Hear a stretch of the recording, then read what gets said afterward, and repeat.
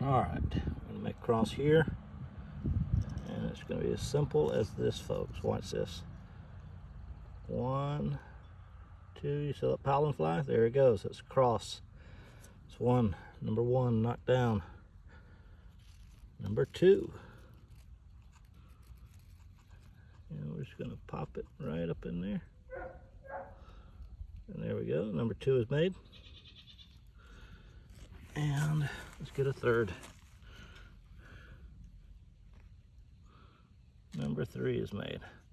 Now, somebody recently told me only God can make pepper plants, referring to a primo, and the yellow primo, which we all know is a cross rather than a mutation. You got to look at the different peppers coming from it to see that.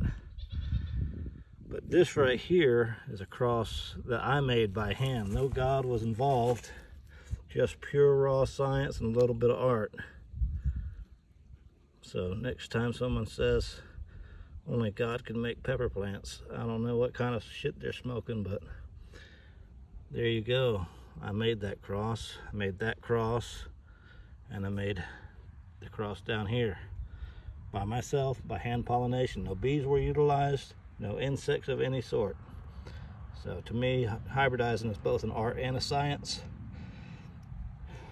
It's not a philosophy.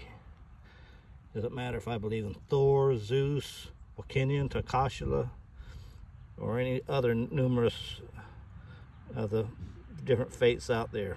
All you have to do is understand the science and how to apply that pollen.